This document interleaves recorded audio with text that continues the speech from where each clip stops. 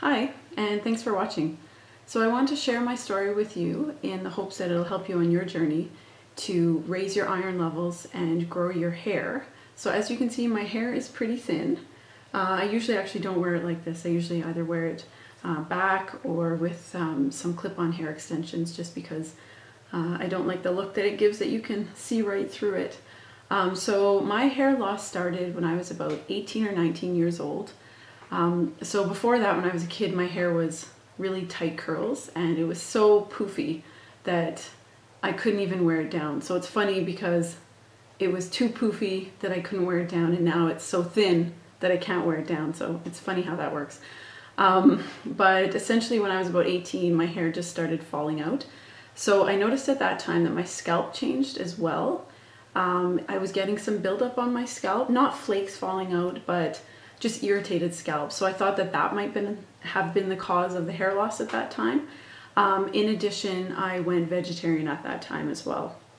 So I wasn't eating any meat. So I saw my doctor and had blood work, which didn't raise any flags. So being a teenager, I hoped that the hair loss was just temporary, and unfortunately went on with my life. So at that time, as you know, similar to now, I really couldn't wear it down because it was just too thin. In fact, it was even more thin than it is now. So a couple of years later, I moved to a new city for my university co-op, and I went vegan at that time, and I wasn't feeling the greatest. So I went to see a doctor, and he did the full gamut of testing and found that my iron was low and directed me to take iron supplements. So whichever supplements I took at that time didn't really agree with my stomach, so I kind of stopped taking them eventually, which obviously I probably shouldn't have done in retrospect. So I moved back to my home city and was seen by my regular general practitioner, basically for the next 10 years. So he actually ordered blood work for me every 4 months during this time. So if you can imagine, I went for blood work every 4 months for 10 years.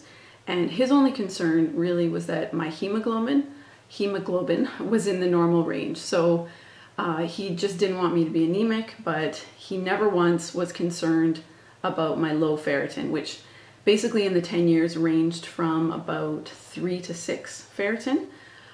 So no mention about how the ferritin affects hair, nothing about how it has to be at least 60 to be able to grow healthy hair, nothing about that at all. And again, I went on with my life. I had 2 wonderful, healthy, large babies. So however that happened, I don't know. They must have taken every last bit of ferritin out of my body. And I kept getting my blood tested 3 times per year. So basically life went on. I dealt with my thin hair by wearing clip-in hair and mostly wearing it up. So I just accepted it as my cross to bear in life. So fast forward to the summer of 2010, and I saw an allergist for allergy reasons, and his immediate concern was, why is your iron so low? So he thought that it was one of 2 reasons. He thought that I could have celiac, or that I'm losing blood through stool, actually. That was his thought. So I thought that it probably wasn't the case, either of them, but we did the testing, and lo and behold, he called me back into his office about a month later and told me I have celiac disease, which was completely surprising.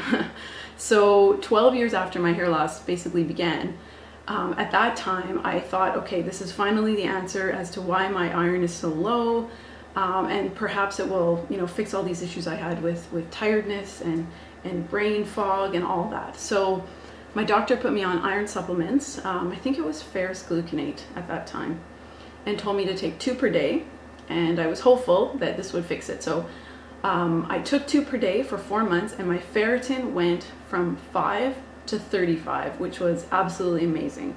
So I started to feel better, and things, so my hair, I actually noticed that it was getting thicker, which was wonderful, but, and this is where my doctor failed me, he said that my ferritin is now in the normal range because it's 35, and so that I can stop taking the pills, which I did.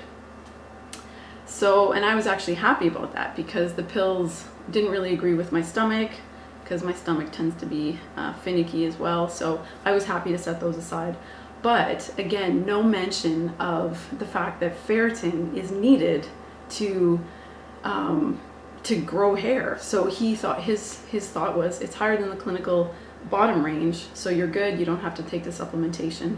And I assumed at that time that the thicker hair that was coming in was just a result of not eating gluten, because I was diagnosed celiac. As a woman and as a vegetarian, so I was no longer vegan at this time for the past, I think, 5 years. So my iron slowly went down, and the thickness that I was noticing basically disappeared. So a couple more years passes, and now it's 2012. And my new doctor didn't really check my ferritin regularly, so I didn't really keep too close tabs on it. So again, the years passed, and then last year, so summer of 2017, my ferritin was 13. So again, this is in the clinical range. That doctor also said it was fine. So fast forward to this year, so April 2018, and I decided to make, I was sick of this at this point, dealing with this for 20 years. So I decided to make finding the solution to this hair loss basically my primary goal in life at the time. So I basically read everything I could about hair loss and finally found information to make the connection between ferritin and hair loss. So I'm still awed that this is something that no doctor in 20 years had told me about.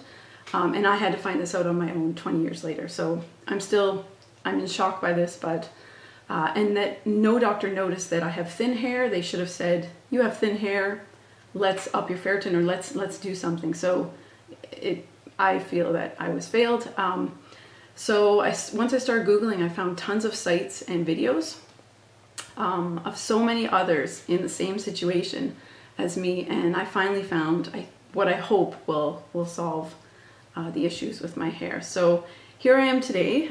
So I've been taking 2 iron pills a day since April. So that's about 3 months, and you can see that it's starting to grow back. So I'm really hopeful, because see how thin it is here. Here it's starting to come in. So I do take my supplements with citrus, and I avoid taking them with dairy and caffeine just to make sure they're absorbed better. So I'm going to get my iron tested in a few weeks, and I'm so hopeful that it has gone up. And I also have a video on iron levels, which explains why you need a certain level for optimal hair growth. And I will be also doing one shortly on the different types of iron supplements, so you can see what I've been using and kind of determine the different types and see what can work for you. Thank you.